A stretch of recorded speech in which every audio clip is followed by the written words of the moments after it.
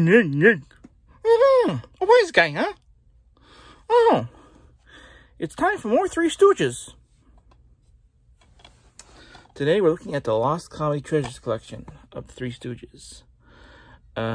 In rare compilation of hard-to-find footage featuring movie and TV appearances, formerly lost and misplaced. So we see their first film with Curly, Hollywood on Parade.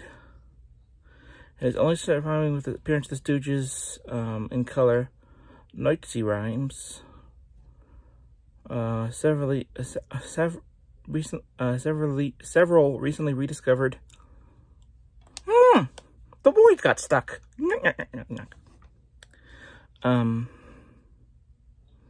Rediscovered, plus their 1949 ABC TV pilot.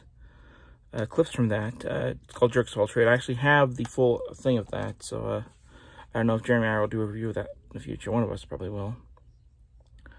Also, movie trailers or commercials from the 1960s, and one of their founding appearances on Danny Thomas Presents the Comics, a 1965 color special with Martha Ray, which, as far as I know, that one is not up on YouTube.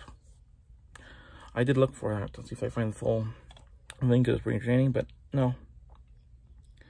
Running time about 57 minutes. So overall, I give this another 5 out of 5. You get the Stooges. It's some classic bits. The only part I don't like is they have the Stuntman one on here, which is, if you haven't seen that particular skit, it's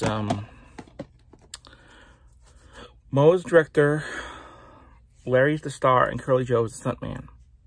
They're doing this Western, so every time after Larry says the lines, before they do the punch or they do something to Larry's character, Moe calls cut, and Curly Joe comes in, and he takes whatever punishment Larry was supposed to take. At the end of the skit, they leave the stunt double walked in a box, chained up for the buried alive scene.